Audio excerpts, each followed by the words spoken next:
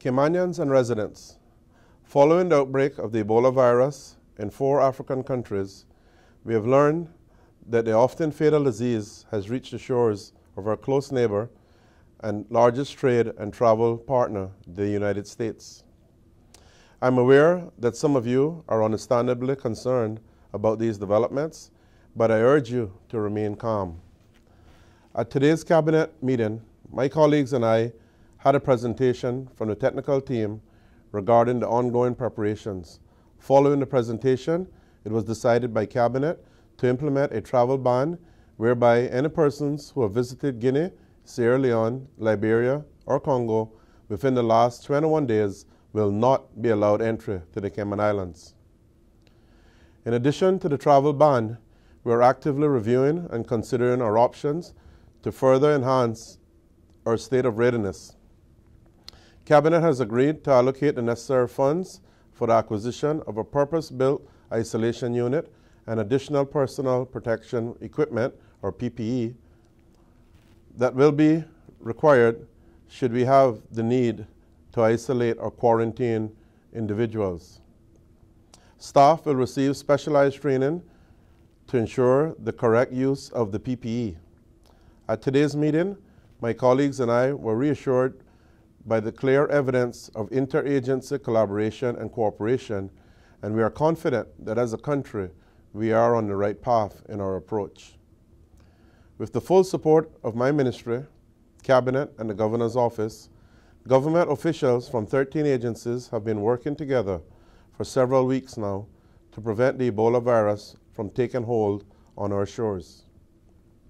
These stakeholders are in regular communication and have developed a joined-up approach that involves refining existing preparedness plans and procedures to satisfy the protocols necessary to contain the virus. This committee has considered a range of matters to date, including entry screening protocols, contact tracing, and contingency plans that cover issues such as transportation, isolation and quarantine, case management, and infection control measures. Membership includes Public Health, the Health Services Authority, the Ministry of Health, the Ministry of Home Affairs, Hazard Management Cayman Islands, Environmental Health, the Royal Cayman Islands Police Service, the Cayman Islands Airports Authority, the Port Authority, Immigration, Customs, the Department of Tourism, and Government Information Services. Medical Officer of Health, Dr. Kiran Kumar, who heads the committee, describes interagency cooperation and communication to date as extremely productive.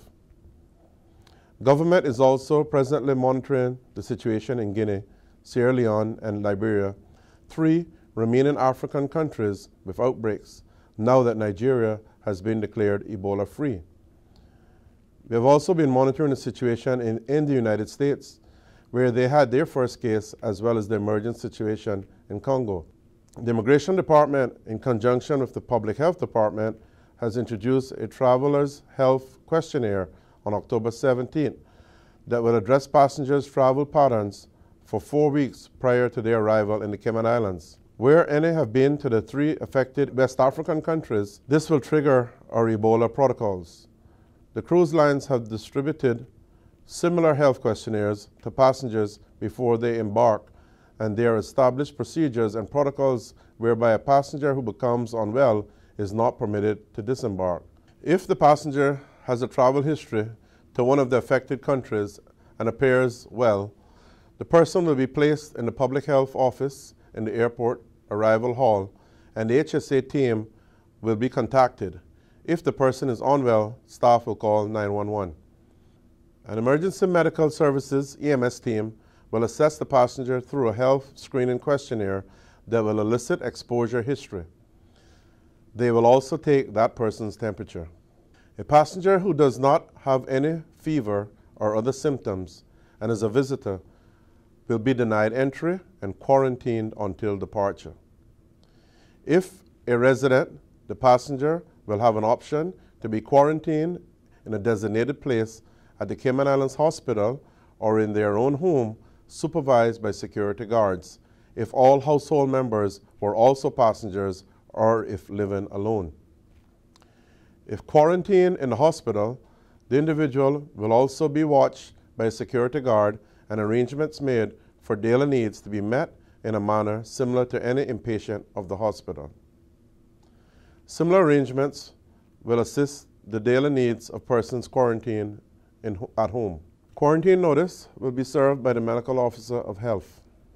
Passengers will also receive information about the reasons for quarantine, the Ebola virus, and how to self-monitor for signs of the illness.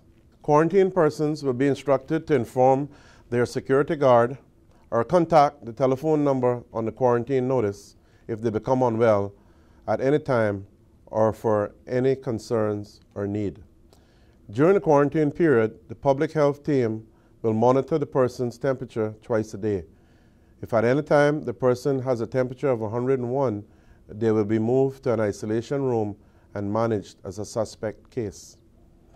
The HSA has adequate protective gear for hospital staff should a suspect case arise and is procuring additional supplies. The HSA is also organizing training through an overseas facility and webinars in all aspects of managing the virus. In addition to overseeing local precautions, the Public Health Department, on behalf of government, routinely communicates with international agencies such as the Caribbean Public Health Agency, the Pan American Health Organization, the Centers for Disease Control, and Public Health England. Premier and Minister of Home Affairs, Honorable Alden McLaughlin, recently expressed his confidence in our existing communicable disease surveillance system. While I do not believe there is cause for alarm, we simply cannot afford to be complacent. As the Minister of Health, I am committed to keeping the Governor, the Premier, and my Cabinet colleagues informed of any new developments on this front. My ministry is also committed to providing the public with regular updates concerning our efforts. I want to assure the public that we will keep them informed of our progress, including weekly updates. We look forward to working with all of you to keep the Cayman Islands Ebola free.